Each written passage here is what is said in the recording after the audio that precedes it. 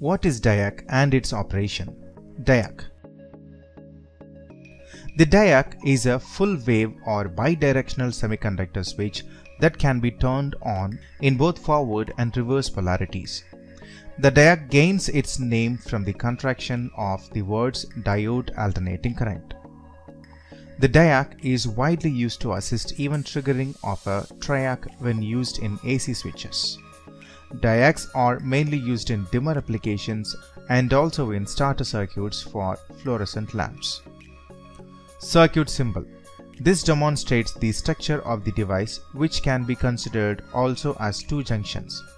The two terminals of the device are normally designated either anode 1 and anode 2 or main terminals 1 and 2, that is MT1 and MT2.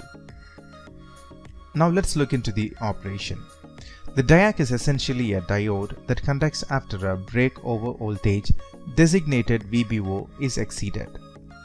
When the device exceeds their breakover voltage, it enters the region of negative dynamic resistance. This results in an increase in the voltage drop across the diode with increasing voltage. Accordingly, there is a sharp increase in the level of current that is conducted by the device. The diode remains in its conduction state until the current through it drops below what is termed the holding current, which is normally designated by the letter LH.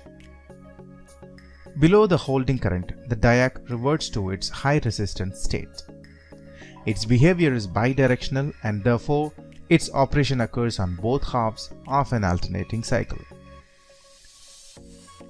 Some of the applications: AC switches, dimmer applications, starter circuits for fluorescent lamps.